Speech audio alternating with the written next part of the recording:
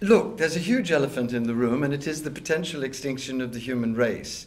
And what I want to say to everybody out there, and especially the teachers who are not addressing the agony and darkness and horror and ordeal of this crisis, is wake up, smell the coffee.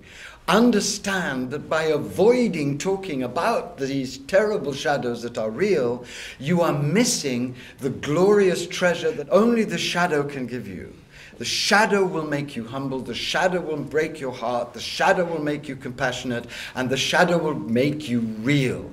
And being real and compassionate will drive you to be of service, and being of service will give you the greatest joy.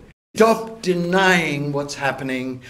Don't be afraid of accepting that the one is both light and dark. Get with the dark from a place of deep security in the light and start finding the treasure of molten compassion.